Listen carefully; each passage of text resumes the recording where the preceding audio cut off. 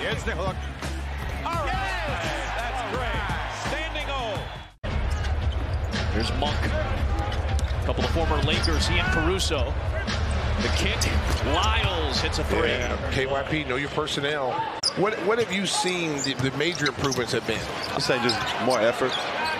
You know, we got some new guys that came to the team this year. We had to fill them in as well. You're close with him. Zach's close with this team. How do you kind of lift his spirits a little bit? What kind of advice do you give him for somebody who's going to be dealing with that process right now? Bulls bench, before all the injuries, the Bulls bench was really, really good. He's playing well. And they're playing right now.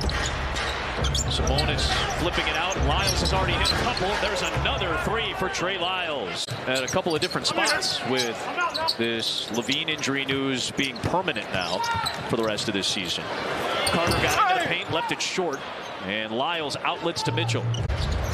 Monk nearly traveled, kept the feet, spun a pass out to the corner. The three for Mitchell wouldn't go. Lyles tips it to Monk for three. That's good.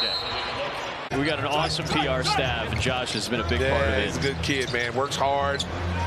Here is Lyles. Another one. That's his fifth to tie a season high.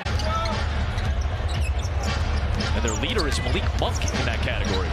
Sabonis flips it in, responds at the other end. He's got his second.